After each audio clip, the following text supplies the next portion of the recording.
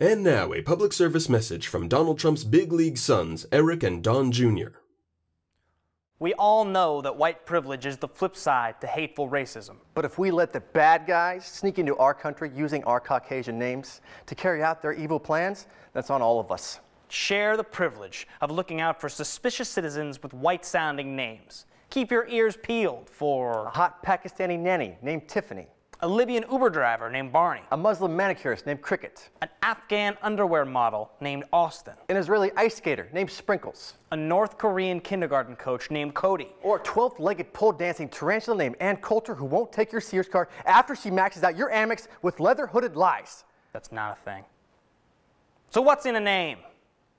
White noise stolen from our enemies at home. Power up.